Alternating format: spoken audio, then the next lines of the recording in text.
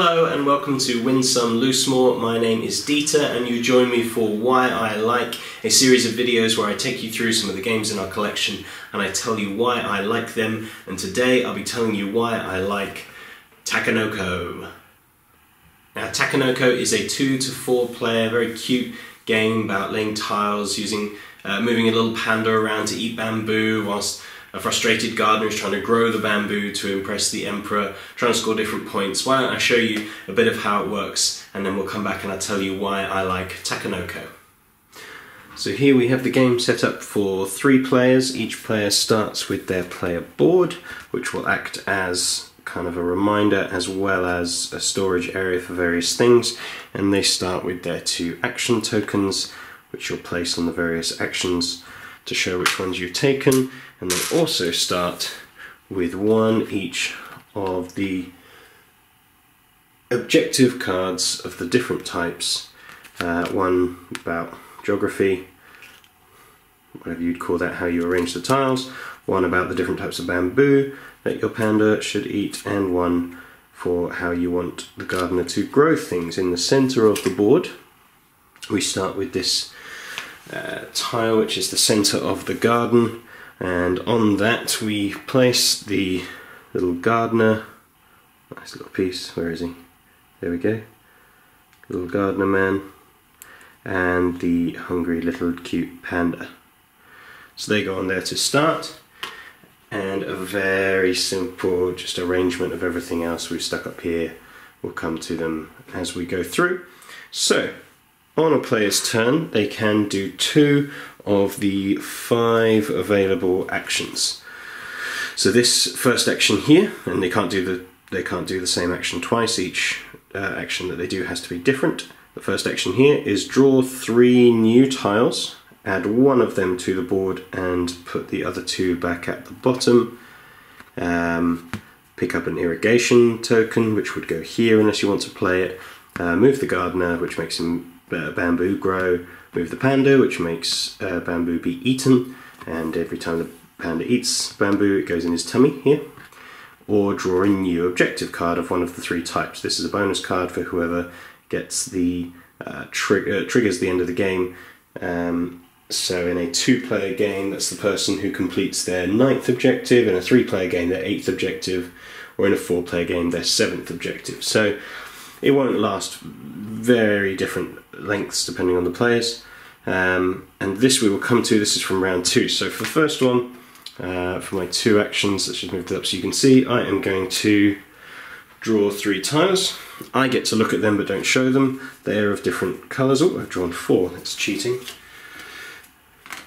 I draw 3, only 3, I will have counted, and go, oh, 2 yellows and a green. This one's useful because it automatically comes irrigated. Normally land has to be irrigated. What are my objectives? Well, I need yellows, so I'm going to take 1 of the yellow ones and put the other 2 back. What shape do I want it in? I want it round like that, so I'm going to place 1 here. Now, because it is connected to the center, it is automatically irrigated, and anytime a new plot of land is irrigated, it automatically grows 1 piece of this lovely bamboo as well. So that goes there. That might be my first action. What else do I want to see? They're both to do with pink, so I won't do that. What will I do? I'm going to take an irrigation piece for later, and that goes on my board. Now as the game goes on, that's me a turn done, that comes off. As the game goes on, new tiles are going to come out. Let's just arrange them however. So either you connect them to this central bit, or they have to be connected then to 2 different things. And so as the game goes on, people will have arranged them in various ways depending on what they've been doing.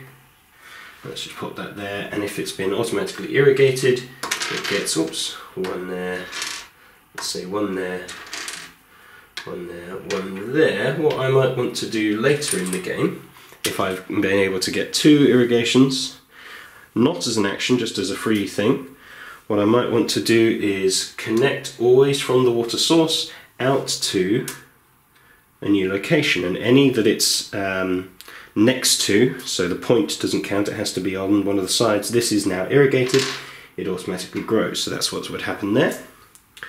If I was to move the gardener, I have to move him in a straight line according to the edges. I can't move him diagonally, so I couldn't move him to the pink one. Any that are on the various axes, and he would help it grow as long as it's watered, as it's irrigated. So let's say I moved the gardener, I moved him here, I would then add one of these bamboo pieces into the one that's already there, and any other of its colour connected to it that is also irrigated, so that one would get too. Good, that might be what I want to do. Or if I move the panda, again, it has to be in the axes that he can actually move, not diagonally, not across this line, but any flat edge. So I could move him as far as I wanted, but let's just move him here to eat this piece of bamboo, which goes on my board and goes some way to completing this. Now, if at any point in the game, let's say I do have the two pieces of pink bamboo, I then reveal this card, place it face up, and spend these back, he's pulling them out basically, back into the supply. Similarly with this one, if let's just cheat and find a yellow, let's say this is here, and we have managed to irrigate it, so this one grows. Oh, it's in the wrong position. Again, let's really cheat, just to show you what it looks like. If it was here, let's put this back. That now is 3 irrigated yellows in the shape we want. I would reveal this, that would have been something that I'd won. And similarly, if I have a stack, or they're on the board anyway, there's a stack of 4 pinks high on a tile that has this, see if we can see that, there you go, this symbol. Now, some tiles automatically come with symbols on, so this one has the panda can't eat here thing already on it, but some of them you would need to place these tokens. Now, as I said, this dice comes in, and these actions at the top come in from the second round. So in the first round, everybody just does their actions. From the second round, before you do your actions, you have to roll the weather die, which has these different sides which do different things. So I would roll it at the beginning of my turn. That one is wind, which means before I couldn't do the two of the same. This time I can, if I want, I can do 2 of the same actions. But if I ever draw the cloud, which is this one, what I can do, I can take into my supply one of these tiles, any of them that I choose. Let's say I want let's do the one we were using for an example. So this tile here would go into my supply. There's a little space for it on my board. There. And again, similar to the irrigation, anytime I choose, I can just place this onto any tile that does not already have a token on it, whether printed or placed. And this would then, let's say it's go here, that particular one means it is now automatically irrigated, whether it's connected by the tokens or not. And so if I can get that one up to 4 high, it's got that thing on it, and it's 4 high, that would give me the 6 points. I would reveal that. So as you can see, as you succeed cards, you're going to want to draw more. You keep going, as I say, until somebody has completed their 7th, 8th or 9th, depending on player counts. The first person to do that gets the bonus favour of the Emperor, which is just an added 2 points. Everybody else has one more go, and then you count up the points, and whoever has the most points wins. So why do I like Takenoko? Well, I'm just going to hold this little guy up again.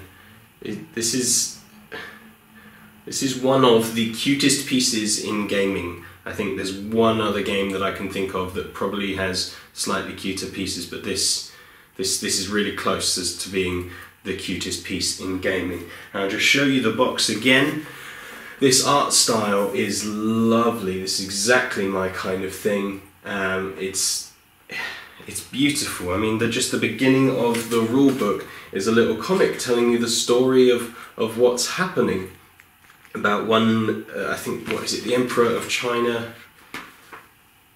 giving the Emperor of Japan a panda as a gift of peace. And this is now your role in trying to look after his garden, but at the same time now feed this panda that he has and controls. It's just a lovely, cute little theme.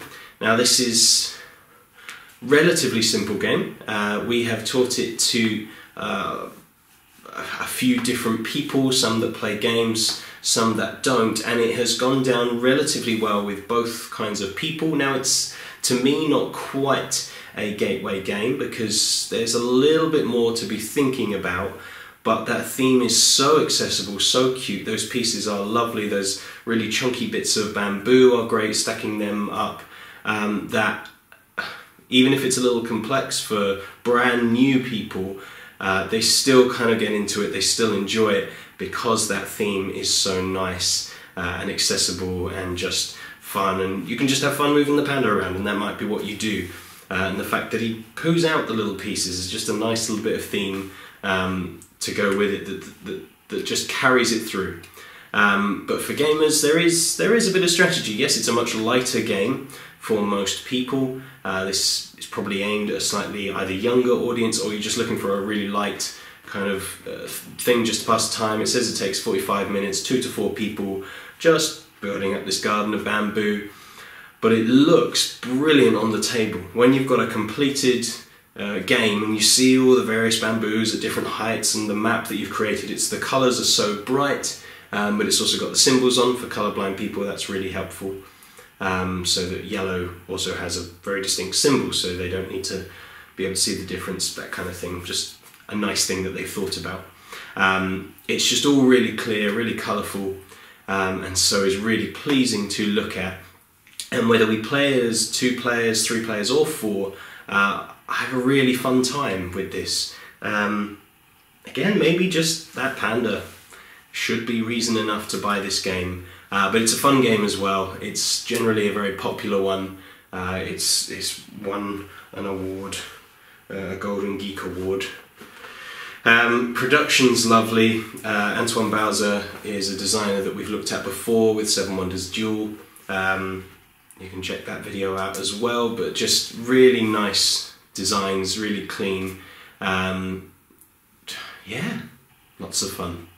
And this, I will happily play at any time, and with certain people coming around, this will be the one that I pull out and go, you want a slightly heavier game, slightly longer, they've played maybe gateway games before, Ticket to Ride, that kind of thing, now let's try Takenoko. It's an excellent kind of next step into strategy games, if you like. Because you're going after 3 different types of objectives, you've got that little bit more to be thinking about, a little bit more planning of, if I go here I can actually complete these at once, and if I gamble on which new card I take, do I complete it straight away, or how's the board set up, when do I take what when? There's that little bit more thinking, but as I say, the aesthetic and design just carries it through, so it can work as a gateway, but it's probably just that next step, ideal for that, and not overly expensive for the amount of components and game that you get out of this. That's about it. That is why I like Takenoko. I'm going to show you this box again because it's lovely. Look at that little face. Yes, thank you very much for watching. Do follow us on social media, on Twitter at WSomeElmore. Do follow us on Facebook. We're posting more of our kind of responses to different games that we play on our Facebook page as well, so check that out.